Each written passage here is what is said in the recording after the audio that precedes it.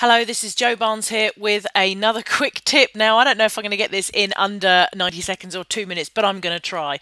This is a blog post by Jeff Bullis I was reading earlier. I love Jeff Bullis, by the way. And he was talking about how to launch a self-hosted WordPress blog in under 5 minutes. And I thought, you know what, I wonder if I can do it quicker. So here is me launching a self-hosted WordPress blog in under 90 seconds. So we're currently up to nearly 30 seconds of this video.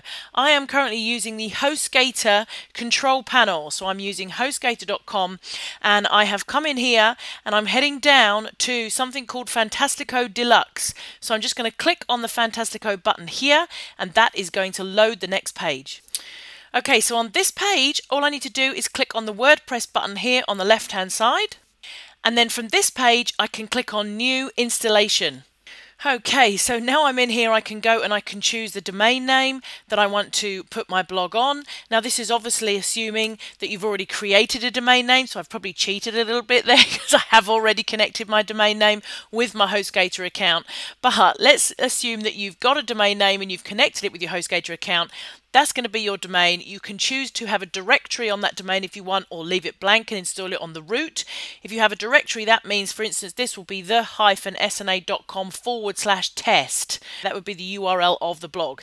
Then you obviously need to put in your admin name and your password, which will be obviously much better than test and test, and obviously the email address and everything that you want people to, that you want WordPress to send you the details to, and you will need to put in your site name here. So we'll just use test, for instance, and then click Install WordPress.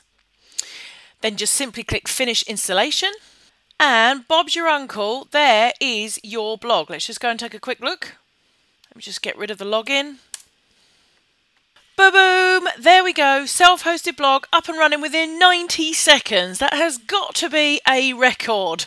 All we got to do now is add some cool stuff to it, add our first post, and away we go. So happy blogging, ladies and gentlemen. There's your self-hosted blog up and running inside of a minute and a half using HostGator.com and Fantastico Deluxe. I hope you've enjoyed this quick tip. I'll speak to you again soon.